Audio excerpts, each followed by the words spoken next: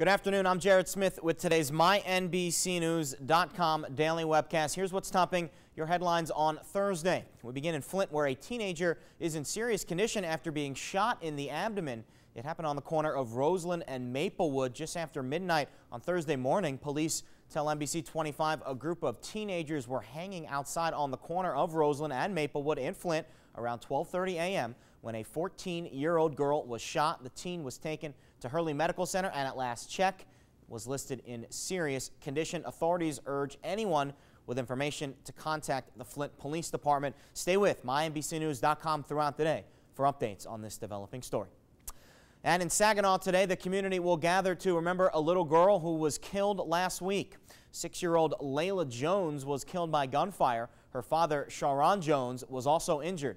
Visitation for Layla was at the Coleman Temple World Outreach Campus earlier this morning at 9 a.m. The funeral was scheduled for 11. Meanwhile, Saginaw police are still searching for a man wanted in the death shooting of Layla. Police are looking for 23-year-old Michael Lawrence, charged with premeditated murder. 3 other men have already faced the judge on murder charges. A funeral is planned for Monday at Corunna High School for a 20-year-old graduate killed while serving in Afghanistan. The body of Army PFC Shane Cantu is scheduled to arrive here in mid-Michigan today at noon on the property of Bishop Airport. Visitation will be from 2 to 8 p.m. on Saturday and Sunday at Nelson House Funeral Home in Owasso. The service is 5 p.m. Monday at Corunna's Nick Anise Field. Cantu died August 28th after insurgents threw an explosive over a base wall.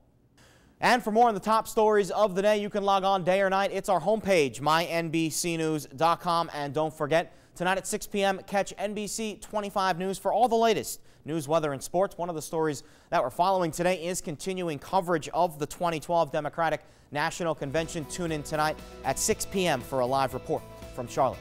That's it for today's webcast. Thanks for logging on. We'll see you tomorrow.